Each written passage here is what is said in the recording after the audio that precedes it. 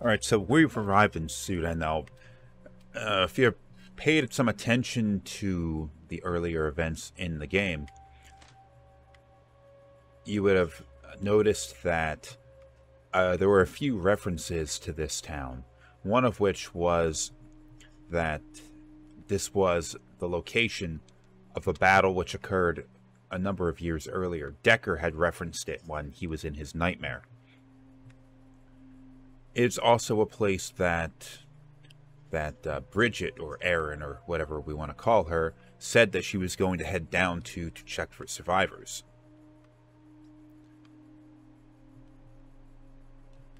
Because the soldiers couldn't really supply the manpower necessary to go and investigate this on their own. Seems as though the town is abandoned, however. Oh, still going by the name Aaron.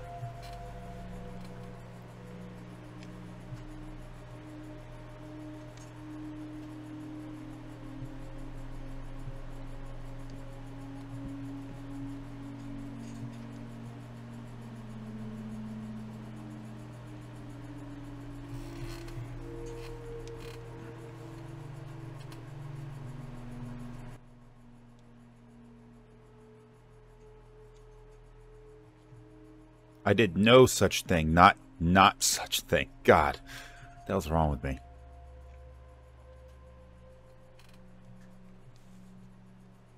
That's my "this guy are sick" moment.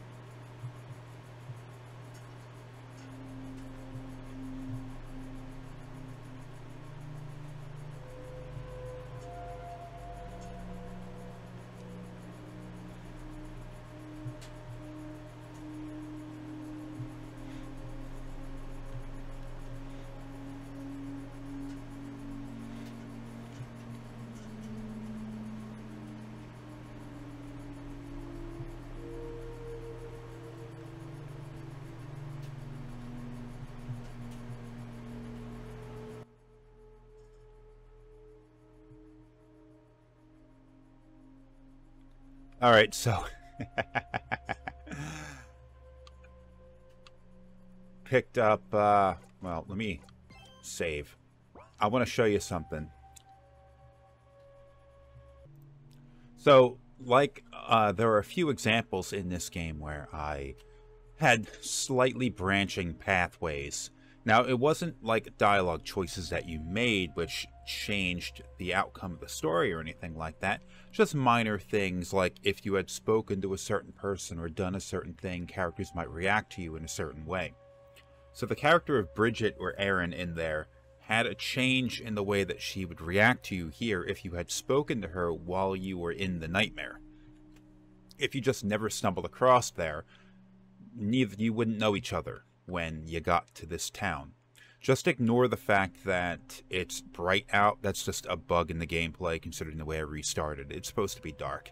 And it would be had I started the game like normal. Just going to play out the alternate dialogue here.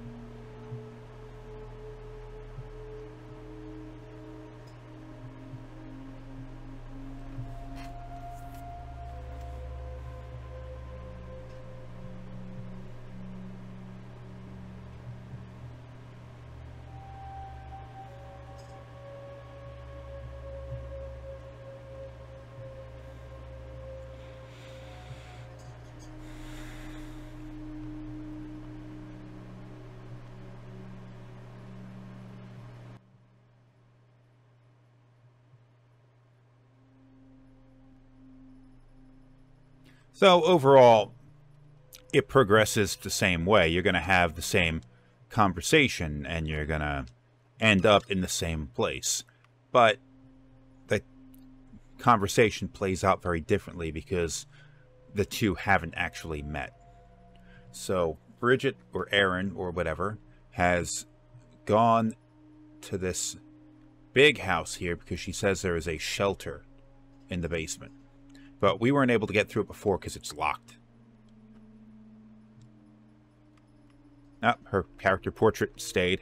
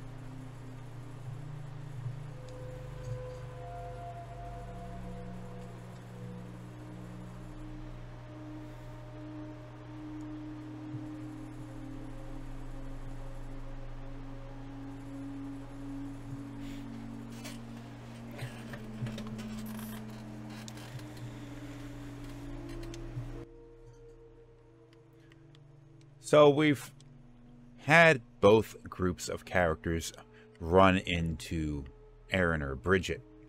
And that's something that I've done since, just to kind of show the relative proximity of the two groups of characters. Now, they're not meeting each other. They tend to just miss each other by a little bit.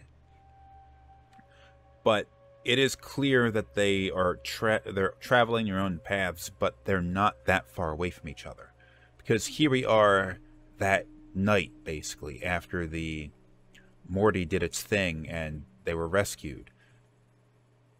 And Aaron or Bridget managed to make her way here, but a couple of days earlier she was at the fort. She was there and she ran into Ansel at the time. So this character is around, and I wanted to go and introduce her earlier on in the story and then have her pop up several times, because she is supposed to be a somewhat important character in the group, although she's not a combat oriented character, so she's never going to join the party in any fights. She's just not a fighter.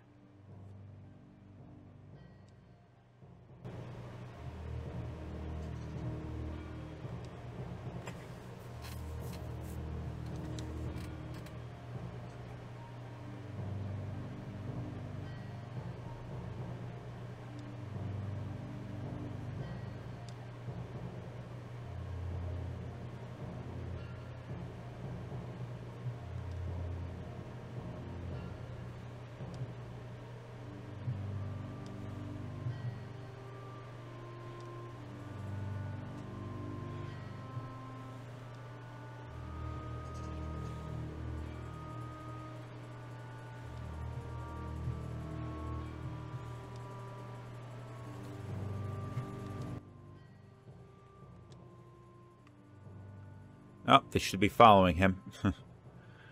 So this is a shelter that they built in order to flee to if they were ever attacked again. When the storm started, they fled down here, but it wasn't made to be, you know, hurricane-proof. So there's a lot of water has found its way down here.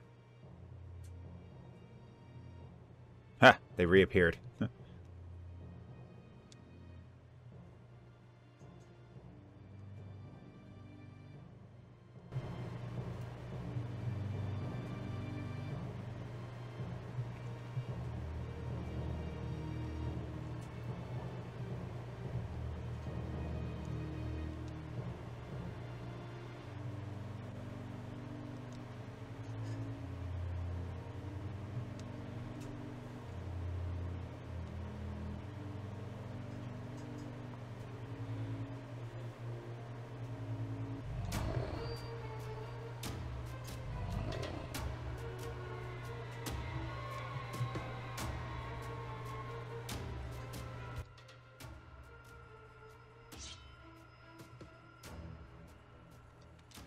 Okay, so she ran off, leaving Ambrose here to face the music.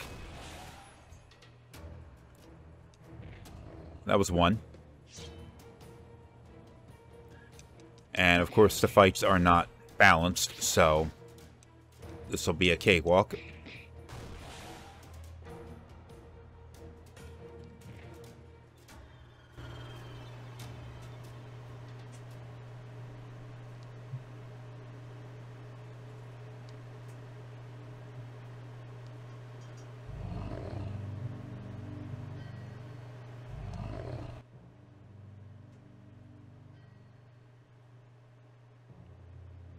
This is deeper in the shelter. Kismet was in fact down here.